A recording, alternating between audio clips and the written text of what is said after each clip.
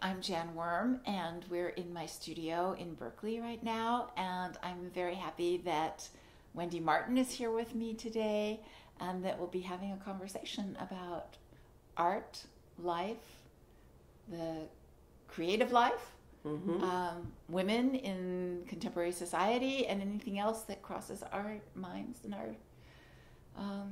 our day today. Yeah.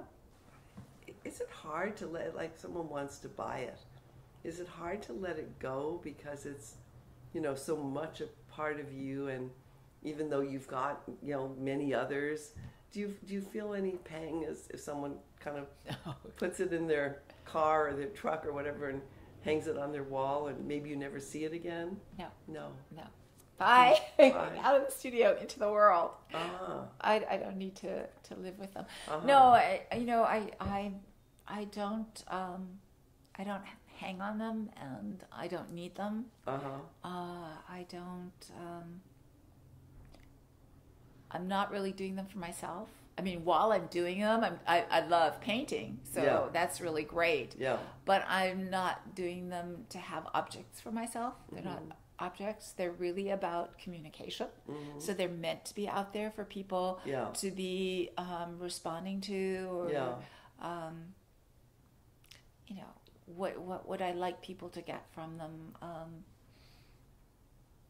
Joy, solace, some humor, any number of things.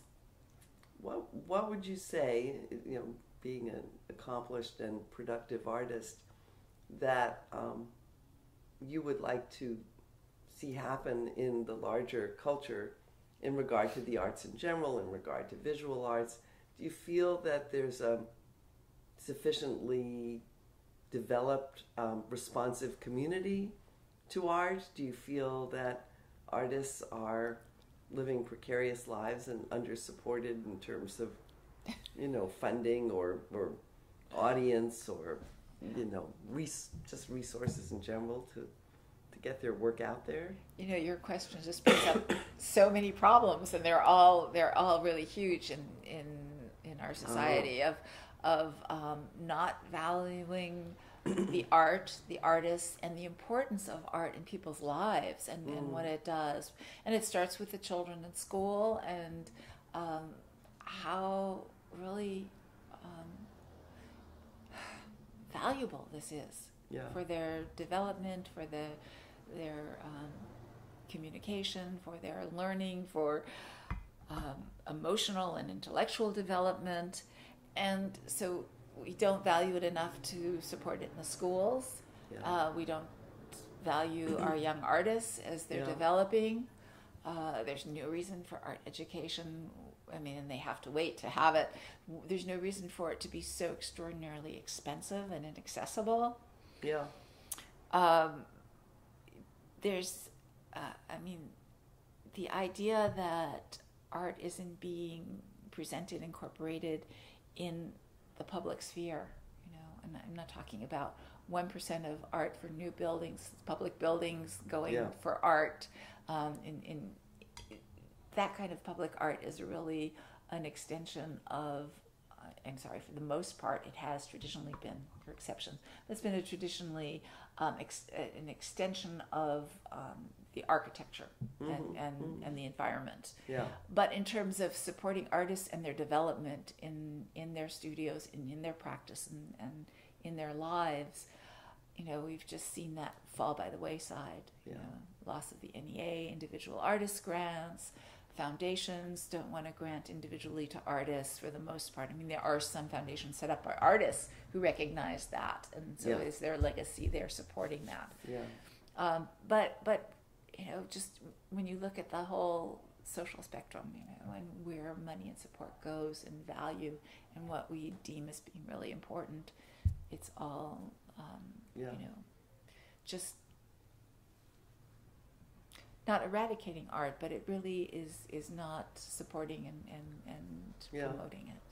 I mean, it does seem that we are becoming, for whatever reason, the pressures on our educational system and society in general, increasingly pragmatic. It's ironic at a time when we have more resources than ever in fact, to work with culturally. That there's this reductionist move to be practical, have kids learn, programming or computer programming or whatever, so they can get a job. And yet that part of the market is actually changing so rapidly that whatever they're learning in high school or college will be probably irrelevant by the time they get out and actually look for a job. The whole technology will have changed sufficiently if they learn all over again. So I don't know. I find it very odd that the arts seem to be so devalued in this particular. It's a huge pressure to, as you say, just set them aside. And again, ironically, the more that technology provides opportunities for leisure, you would think the more art would be more important. The role of art would be in our lives, and yet there seems to be this sort of counter move. It's disturbing. But do you feel this in your own life? I mean, in terms of, you get fellowships and you get residencies and so forth, but do you find that it's really challenging to move forward, get your work out there, sustain yourself economically? What do you think the future, the present and future possibilities are for artists right now? I think that it's really, really so much harder for young artists now because, for one thing, the housing market has changed so much. Yeah. And when I came out of school, well, first of all, no one had the kind of debt that kids are coming out of art school. They're not going to get a job that can repay that, as they could in other fields. Yeah. But finding studio space, we could find cheap studio space. We could find, huge spaces for very little money. Yeah. Just survival was not that difficult. It was a lot easier. Yeah. The cost of living has just skyrocketed, and so that's really difficult. We talked a little bit about grants and fellowships that were available that have really diminished, but as you know, I'm working in an art center now. I'm at the Richmond Art Center, and in my capacity as the director of exhibitions and the curator there, I get proposals from artists, and so I see the huge need, the hunger really, for showing work, for being included, for having an opportunity. And we're limited. We're one facility. We have this space. We have our commitments to the community. We have member shows and student shows, and the Art of Living Black and the Ceramics and Glass Association has a show. And so when it comes to having the gallery spaces where we can curate and put in work, we're very limited, and certainly not able to bring in all of these artists who are working seriously over long periods of time, developing really impressive bodies of work. It is really difficult. And because most institutions are facing really severe financial constraints, because funding from government sources, foundation sources, everything is shrinking. It's all being redirected into other areas because art just does not have that weight. There are social services, education, training programs, that's where it's going. And I'm not making a judgment about one being more valuable than the other, but one is being excluded. So for that reason, many reasons, cost primarily, a lot of institutions are extending the length of exhibitions. So whereas in the past a show might have had a duration of 3 or 4 weeks, and you have a change every month or even every 3 weeks, now you have exhibitions that last 2 months, sometimes 2.5 months or 3 months. So that cuts the number of possibilities in half right there. Right. And so you see everything, it's a domino effect. So you're seeing everything affecting the next thing down the line, and ultimately the artist is there saying, well, where can I show? Where can I sell? Where can I teach?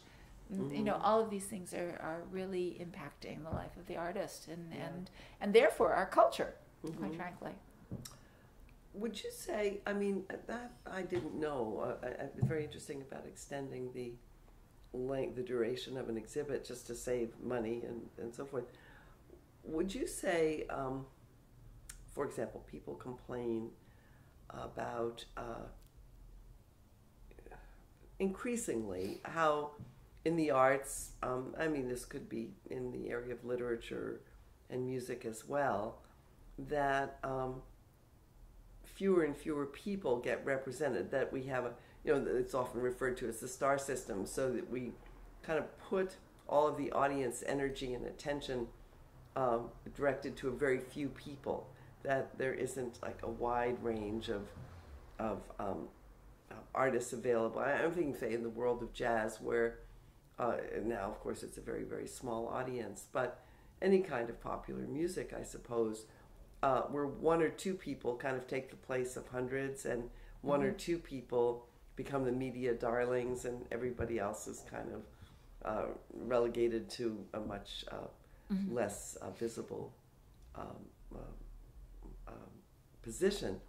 What do you make of that kind of reduction of that? I'll tell you why I asked this. I remember once being in Paris with my daughter, who was at the time, she was probably about 10 or 11, and we were in Musée d'Orsay, and it was an evening. They were open on Thursday evenings, I think, and we had the entire gallery of, I think it was Van Gogh, to ourselves. It was just the two of us, and I said to her, Laurel, this is really special.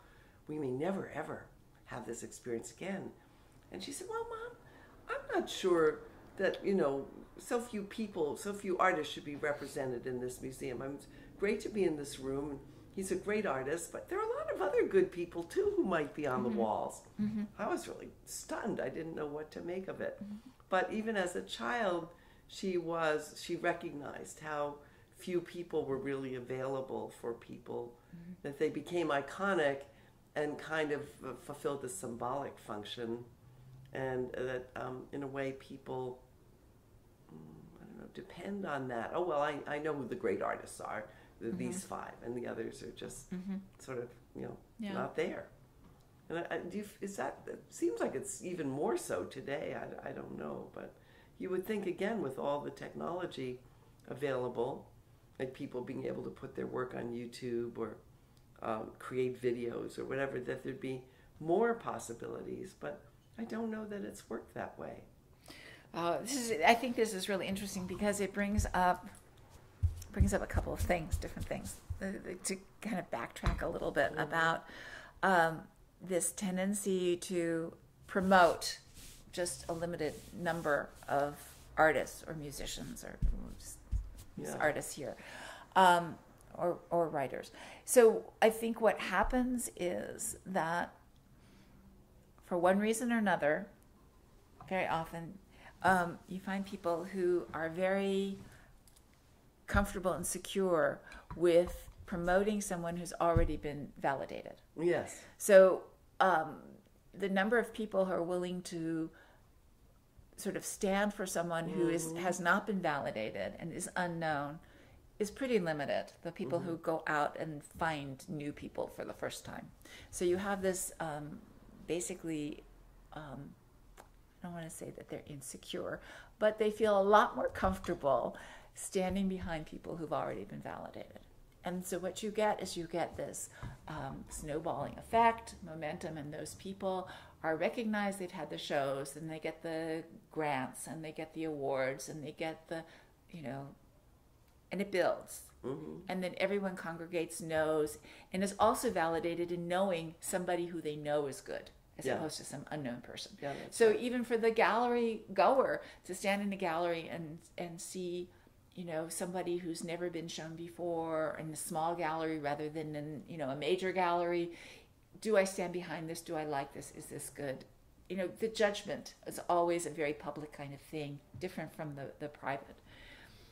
And one of the consequences of that is that not only are those other artists not shown, but they don't have the same opportunity to develop. Yeah. Because when you're shown and you get critical response and you have conversation with, and you're in a dialogue, a public dialogue, you grow as an artist, whether it's in your writing or in your music, because you're performing more and you're having more interaction and you're with other musicians and you're rising to another level. And so you have this double effect of, you know, not only are you creating these stars, but you're also enabling them in a certain way that the others are being disadvantaged. Yeah, yeah. So it's all feeding into the system, you know, on many different levels. Yeah. And then what happens is that when you kind of look back after, you know, you do a few steps and then you look back and you see that in fact there are discrepancies and disparities. Mm-hmm. So you're seeing greater talent here and not as much here, because, and with time it increases this disparity because these people haven't been given the opportunities to develop in the same ways that they might have developed had they had these opportunities. That's not to say that there aren't people who are, you know, stars that are created that don't have the same talent, and people who aren't created as stars and have just as much talent. But you do create this you know, institutionalized disparity. Mm-hmm. Of opportunity. Yeah. And we know this in education, we know this in the arts too. It's the same thing. Yeah. So it's problematic. It really is. And that's one reason why, you know, I think alternative spaces for young artists are very important, and cultural centers and university galleries. But again, at some point you hit kind of a glass ceiling with this. Yeah. So you have these two spheres, and some people transition into the other one, you know, and some don't. And of course, you know, as you say, the problem becomes intensified with time. Also, you know, history kind of has a way of losing. I mean, people's records, and you know, once the generation has passed, yes, you have got some scholars who will go back and kind of dig through the archives. But it's very hard to recreate, you know, any given historical period and find out, you know, who everyone was, who are the people who were there. You see it in all, and you see it in history in general. But if you look back, for example, at the second wave of feminism, I mean, that was a huge grassroots movement, and it, you know, 30, 40, 50 years later, you get maybe 10 or 20 important people who are listed, and everybody else is forgotten. It's a real problem. But perhaps it'll become less so. I don't know. It seems to me it would take a very conscious effort to, and I would say here technology could make a difference, where you had more people available, you know, on an art site where people went to look for new artists, or people put their work on YouTube. And I mean, it might be that there would be more possibilities available in the future, but it's hard to say. It is. Well, I mean, I think about Facebook, for instance. Yeah. So when I went on Facebook, which was many years ago, you know, I think I liked it when I had about 40 to 50 friends, and I could, you know, see what they were reading, what they were posting. They referenced exhibitions in New York. They had comments. They put up images. They put up their own work. It was kind of nice, and I enjoyed it. Mm-hmm. When it got to 100 and 200, it was still fun, but I knew that if I went on a day later or 2 days later, there was no way I could read in an hour through the postings of everyone. Yeah.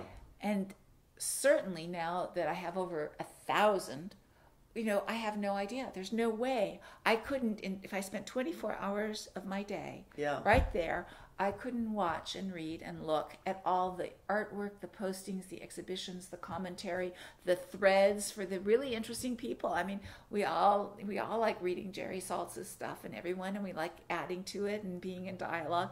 There's no way that we can keep up with everybody in those numbers, and I think that's what's happened with all the art posting. I mean, it was great when there was like one blog that I could go to, or two, or three. Yeah.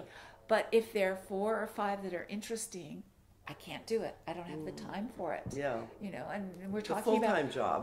We can't read all the books that we want to read, and we can't go see all the exhibitions in the museums we want to see, and we can't, see all our friends that we want to see at the same time. And we're talking about like real life friends too, much less, be in the studio, painting, at our desk writing our novels. And so, yes, I mean, it gives us the possibility. I don't know that we can take advantage of it. Yeah, that's a good point. I would not have. So. I mean, this is very interesting because on one hand, you've got the problem of the reducing valve, and only, a very small percentage of artists, rising to national, international awareness, prominence, so forth. And you realize that some of it is arbitrary. I mean, just that certain artists, people are in the right place at the right time, and the more successful they are, and so on and so forth. So you've got that problem, but on the other hand, you also have the problem of so many possibilities, and as you say, so many people posting and expressing themselves, and somehow there has to be what do we call it, like an aggregator, someone who is able to pull in a wide or system that's able to pull in a wide range of artists, but at the same time winnow so that there's a manageable, not too small, but not so it's so many people weighing in that there aren't enough hours in the day to process it. Yeah, it's an interesting moment. That's why there have always been gatekeepers. Yeah. And I think there were a number of sort of points at which along the path there were those gatekeepers to keep certain people out, and at one point it was a gallery. You were with a certain gallery, and that gave you access to the museum people. Yeah. And then there was a proliferation of galleries. I mean, everyone says in the old days in New York, you could go to all the galleries in one day, and now there are 300. It goes mushrooms to, like, every city's got 300 galleries. Yeah. Then it was, at one point it was the education system. If you had an MFA, that was it. Now the number of degrees given out every year is just astonishing. So you're looking for the next thing that's going to be a cutoff, that's going to somehow differentiate. And well, that's very interesting. Now my husband says, well, the age of the gatekeeper is over because of the new technology, and that people will vote with their feet. In other words, you have all the possibilities out there. People have their websites and so forth. And then the people who, or if it's Amazon publishing book, self-published books or whatever it happens to be. And there is a kind of interesting tension now between the traditional publishing houses and then the other kinds of publication, which we used to call vanity presses, but it's no longer that. It's called either self-published or subsidized publishing or something like that. But what he says is, okay, people will. And this has happened. We see it with the Amazon offering. Some writers attract huge audiences. Some bloggers attract huge audiences, and then they get the attention of the traditional media. So maybe that will be. I mean, people, you put yourself out there, and then you see how many people respond, and maybe that's what's going to be the way of the future. It'll be. I mean, it's a possible approach. But I agree, it's a lot easier if you have someone kind of curating the possibilities and presenting, and certainly in the past, publishers in literature, certain publishers have gotten a certain kind of reputation for getting the newest, most interesting writers, we'll say Scribner's and Hemingway's time, or, again, but those processes don't stay the same over time. So we're obviously in an era where it's changing quickly, but the shape it's going to take is not quite clear to me. But it may be that it'll be a matter of, you put all your work, as much of your work as you can on YouTube, and you see how many, what do you call them, hits you get or followers you have. And that may be, and maybe that's it. You've got to put yourself out there. I mean, I told one of my, I'm involved in poetry awards at Claremont, Tufts Poetry Awards, and I say to young poets, have someone record you and put yourself up on YouTube. See if you get any people who come by and listen to your stuff. You know, it's better than just collecting the poems, you know, in your desk in a drawer, and you know, or even if you have a publisher, there are just so many small presses now, and so many people publishing. You know, you've got to be as aggressive as possible putting yourself out there. So, like, do you have like a tour of your gallery, a virtual gallery that you've put on YouTube or on the internet? No, I don't. But I do have a channel. I have a YouTube channel, and I do have a series of videos on there. So I had a documentary made in 2008 by a documentary filmmaker who did it for me. I mean, she didn't do it for me. She did it. She contacted me. I didn't like pay somebody to do this. Right.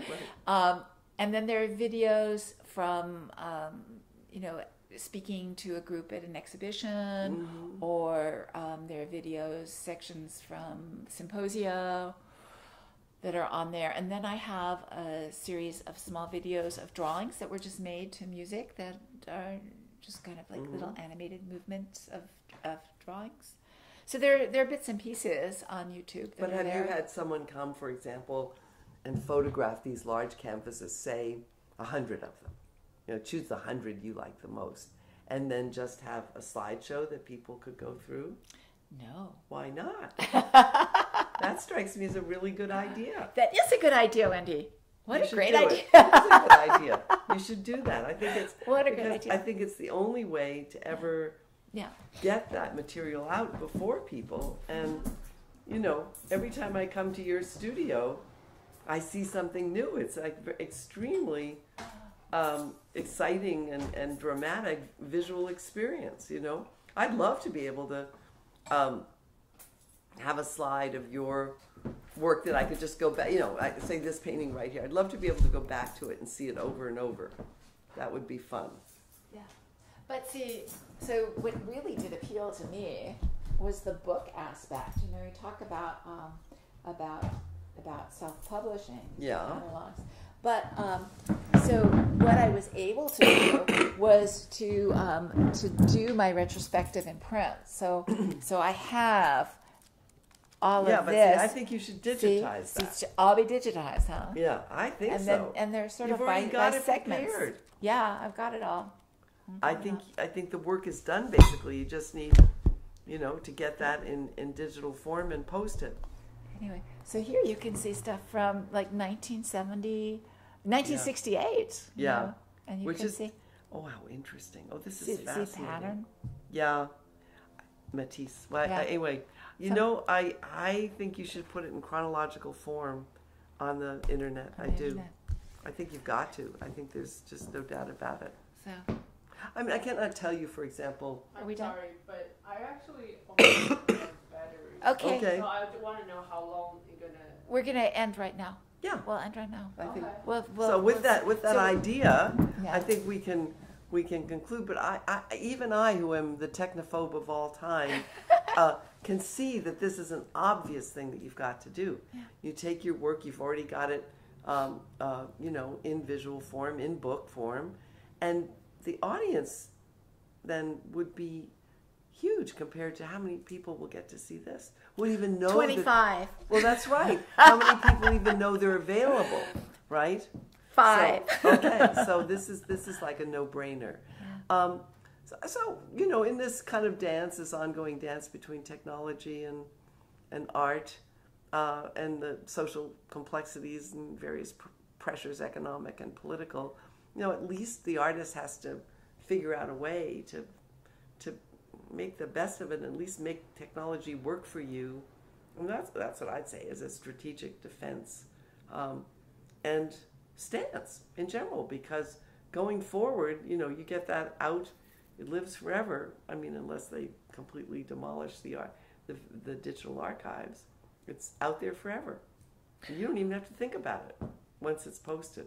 Right. Unless we just think that maybe it shouldn't be forever. Maybe, I mean, I like this point that Rem Koolhaas made about, all this preservation. Maybe not everything should be forever. Maybe we need to make room for the new. Well, that's a problem as so well. somehow between them. Yeah. Well, for the moment. For the moment. Go forward. For this moment. Embrace your digital future. Oh, well, thank you, Wendy. This has been a lot of fun. It has been. It has been a lot of fun. Very, very, I've learned a lot, extremely illuminating. I think that it's been a real pleasure and privilege to be able here and look at the paintings and hear you talk about how they were created and think about the future of your paintings. Thank you. Okay. Thank you.